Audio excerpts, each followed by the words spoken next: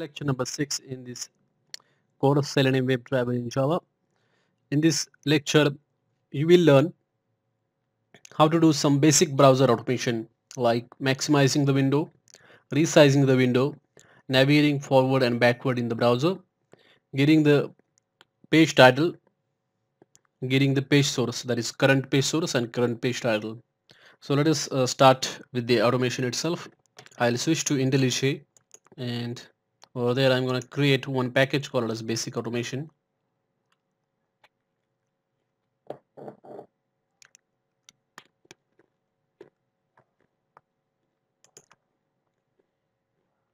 Give the name of package,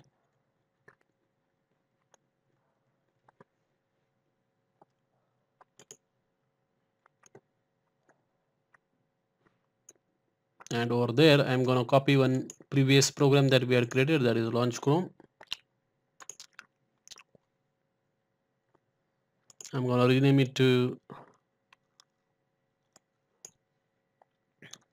test basic operations,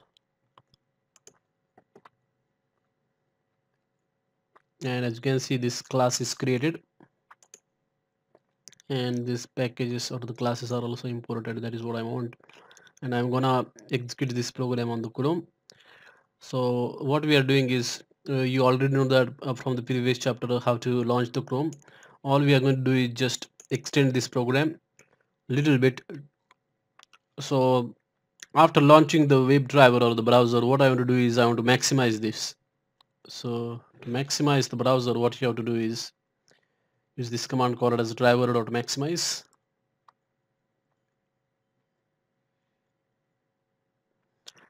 You have to use driver.manage.window.maximize. So this will maximize the browser window. Now another thing that I wanted to show you is that how to resize the window. For example, let us say you want to resize this window, then resizing the window. Again you have to use this syntax window dot, and the method name that you use is set size, and here you have to give new dimensions. Here you need to give the x and y coordinates, like left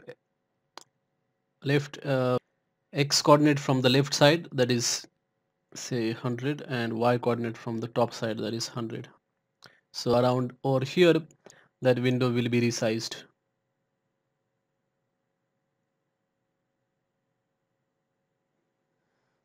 So actually the width and height we are specifying here. Size of that window becomes 100.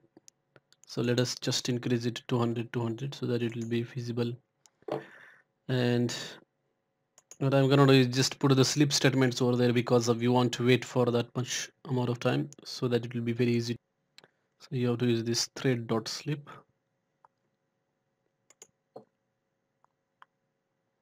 There you have to specify the milliseconds, and it is saying that unhandled exception. So what we are going to do is use throws exception.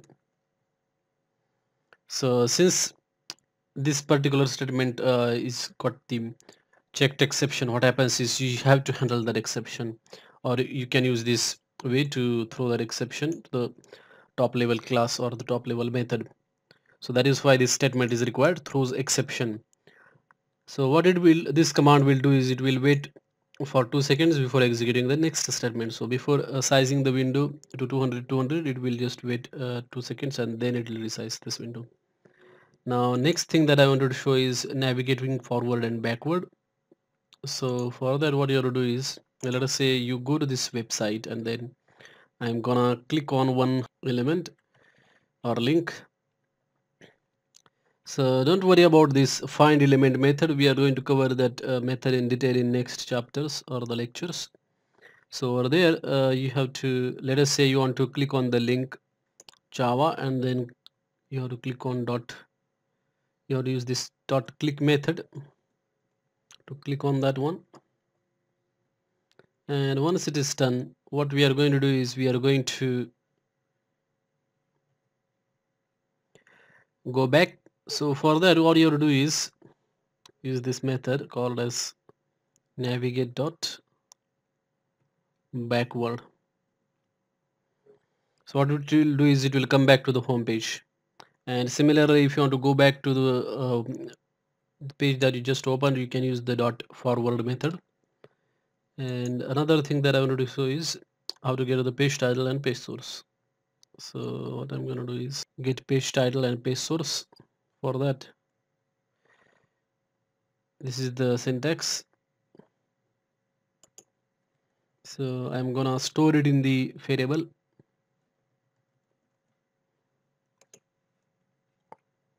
and then to print that I'm gonna use system.out.println, though that s out is the shortcut for that.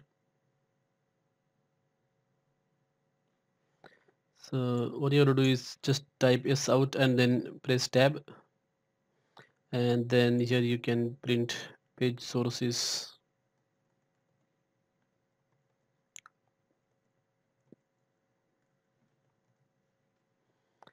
And similarly, you can get the title of the page as well. For that, you have to do it like this. Instead of source, I'm gonna put title, and here get title. Similarly, you can get the current URL as well.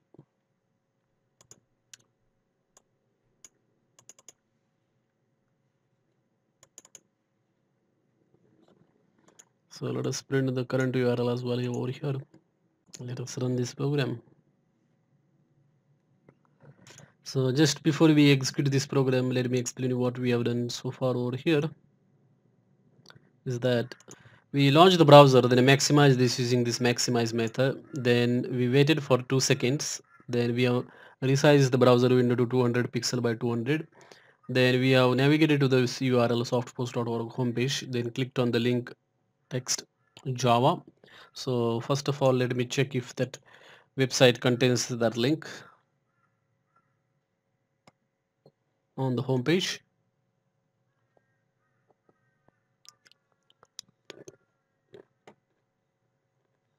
So that link is there over there.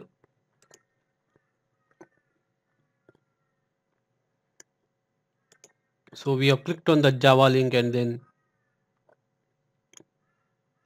this method get page source will get the source of the page, then it will get the title of the page and the URL of the current page as well. So let me just run this one. As you can see, the window is resized to 200 pixel by 200, and I'm just gonna drag it manually now just to see that it is navigating to the Java web page. So as you can see, it has opened this Java web page, and it is, since it is open in the another window, it has done all those operations. So you can also notice that the page title is also it has printed, and the page URL is also it has printed, and page source is also printed. So note one thing, that after clicking on this Java link, this page title, it is printing, it is as on the title of the home page. This is because even though we have clicked on this Java link, the driver is still on the home page, because if there are multiple windows, you will have to switch to that window. That thing we will be covering in the later lectures, like how to switch to different windows, or how to work with multiple windows. But in this lecture, just remember that to get the page source, you have to use this command get page source, and then to get the title, you have to use this get title, and to get the current URL, you have to use this method, and to navigate back, you can use this navigate.back method. And finally, this close and quit is very important, to close and quit the driver. So that's how you can do the basic browser automation. We have done it for the window in Windows system and in the Chrome browser, but we can do the same thing on other browsers as well. All you have to do is just launch the browser, that specific browser which we have already seen in the previous lecture, like how to launch Internet Explorer. And once you launch the browser, rest of the methods are Same, that is the beauty of a Selenium WebDriver. Write once and run on multiple browsers. Thanks for attending this lecture. I hope you enjoyed this lecture and stay tuned for more lectures on the Selenium WebDriver for